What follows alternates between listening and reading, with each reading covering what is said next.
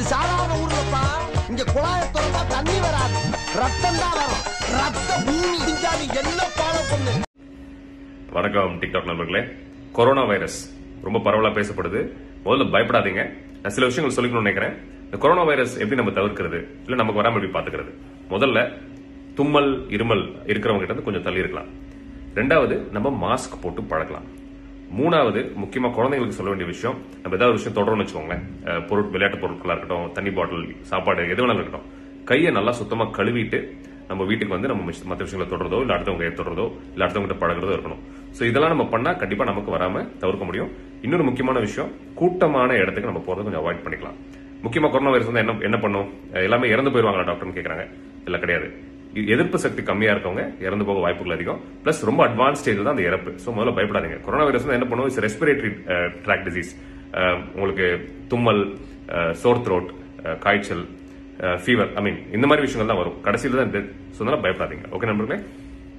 வணக்கம் டிக்டாக் நண்பர்களே. இந்த கொரோனா வைரஸ் இது இருக்கும்போது ஏற்கனவே நான் சொன்ன மாதிரி எதிர்ப்பு சக்தி கம்மியா இருக்கவங்களுக்கு தான் இது அதிக வர வாய்ப்பு இருக்கு.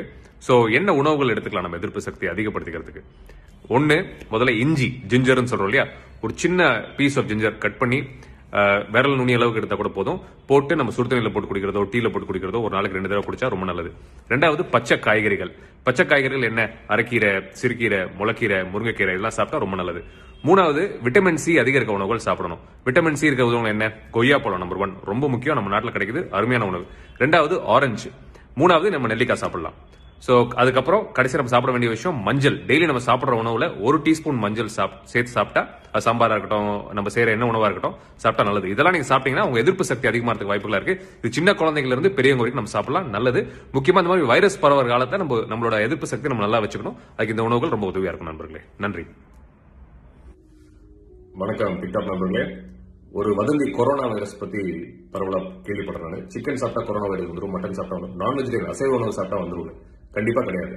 ஏன்னா கொரோனா வைரஸ்னா என்னன்னா, அதாவது it's a droplet infection. Droplet மூலமா வரக்கூடிய இன்ஃபெக்ஷன். அப்படின்னா நம்ம தும்முறோம், இல்ல நம்ம கோல்டு இருக்கு, சளி, இருமல், முக்கியமா தும்மல், அது மூலமா இந்த மாதிரி நம்ம தும்மும் போதோ அந்த மாதிரி விஷயங்களால கோல்டு சராசரி எப்படி பரவுமோ அந்த மாதிரி பரவக்கூடியதான் இந்த கொரோனா வைரஸ். சோ நான்வெஜிடேரியன் சாப்பிடுறது ஒரு பெரிய வதந்தி, பயப்படாதீங்க. இதனால பல பேர் குழப்பத்தில் இருக்காங்க.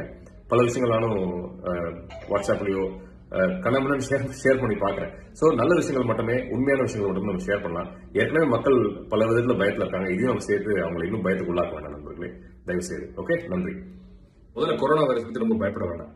ஏன் நான் சொல்றேன்னா, ஃபேக்ட்ஸ் சொல்றேன், இது சும்மா நான் வார்த்தையில சொல்ல, ரிசர்ச் ஃபேக்ட் சொல்றேன். 2002 சார்ஸ் வைரஸ் வந்துச்சு. அதோட மார்டாலிட்டினா நோய் வந்து இறக்குற தன்மை, ரிஸ்க்னு சொல்லுவோம். இல்லைன்னா நோய் வந்து இறந்து போறதுக்கான வாய்ப்புகள் 10% இருந்துச்சு, 10% சார்ஸ்க்கு. 2012 இருந்து 14 வந்து மர்ஸ்னு ஒரு இன்ஃபெக்ஷன் வந்துச்சு, ஒரு டைப் ஆஃப் கொரோனா வைரஸ் தான். என்னன்னு பாத்தீங்கன்னா மிடில் ஈஸ்டர்ன் ரெஸ்பிரேட்டரி சிண்ட்ரோம், அதுக்கு வந்து 37% இருந்துச்சு, 37% உயிரிழக்கிறதுக்கு வாய்ப்பு இருக்கு. இப்ப இருக்கிற இந்த நோவல் கொரோனா வைரஸ் சொல்றாங்களே, அதுக்கு பாத்தீங்கன்னா 4% தான் இது வரைக்கும் ரிப்போர்ட் பண்ணிருக்காங்க. சோ கம்பேரிட்டிவ்லி நீங்க பல ஹிஸ்டரி எடுத்து பாத்தீங்கன்னா, நடந்ததெல்லாம் பார்க்கும்போது இப்ப இருக்கிற கொரோனா வைரஸ் வந்து ரொம்ப ஒன்றும் பெரிய அப்படியே நம்ம பயந்து அப்படியே இப்படி புலம்புற அளவுக்கு ஒண்ணுமே கிடையாது. தைரியமா இருங்க. ஓகே, சோ இந்த பதட்டத்தை நம்ம குறைச்சுனாங்க சம்பந்தமா. வணக்கம் நண்பர்களே, நான் தான் உங்க டாக்டர் அஸ்வின் பேசுறேன். இந்த கொரோனா வைரஸ் பத்தி பல புரிதல் இல்லாத விஷயங்கள், தப்பான விஷயங்கள் நிறைய இப்போ ஆன்லைன்ல நான் பாக்குறேன். தெளிவா சில விஷயங்கள் சொல்லணும்னு நினைக்கிறேன். கொரோனா வைரஸ் நான் சொன்ன மாதிரி கோல்டு மாதிரி வரக்கூடிய ஒரு இன்ஃபெக்ஷன் தான் கொரோனா வைரஸும் கூட. அது கொரோனா வைரஸ் வந்தால் உடனே இறந்துருவோம்னா சத்தியமா கிடையாது.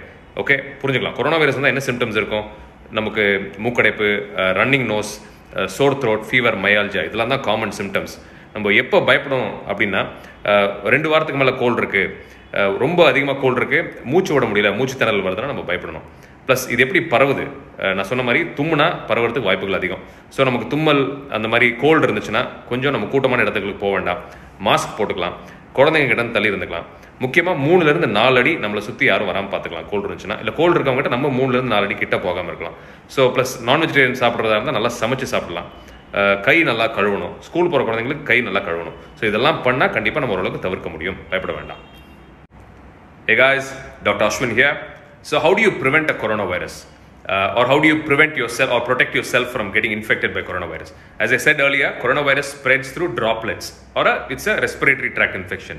So number 1, most importantly, if you're suffering from flu-like symptoms, learn to close your nose and mouth and cough or sneeze. The best way to do that is by using a mask. And number 2, try to avoid crowded places if you are suffering from flu-like symptoms. Number 3, maintain a very good hand hygiene. That's very important. And number 4, consume well-cooked meat. Number 5, if you have kids, please advise them and teach them to maintain good oral and hand hygiene. Thanks, guys. And I'm sharing a couple of trusted sources. One is the WHO's website and the other one's the Indian government website, because I see a lot of false news and fake news about coronavirus. Let's stop spreading rumors and let's not panic, guys. Hey guys, Dr. Ashwin here. Few facts about coronavirus. I keep hearing a lot of wrong facts and false news about coronavirus. Are we going to die right away if you are affected or infected with coronavirus? No, it is not true. So what is a coronavirus? Coronavirus is basically a virus which causes respiratory tract infection. So what are the symptoms what are the symptoms caused by a coronavirus infection? Number 1, something similar to cold. You'll have runny nose, you could have sore throat, you could have body pains, myalgia, you could have fever. So basically, how does coronavirus spread? It spreads through droplet infection. For example, from the secretions from the nose or the infected parts, basically predominantly the nose, especially when you sneeze. So how do you prevent it? Number 1, close your nose and your mouth, or like when you cough or sneeze. Number 2, wear a mask. Number 3, maintain very good hand hygiene. These are the fundamental things in prevention of coronavirus. Let me share two trusted sources. One is the WHO's website, the other one is the Indian government's website.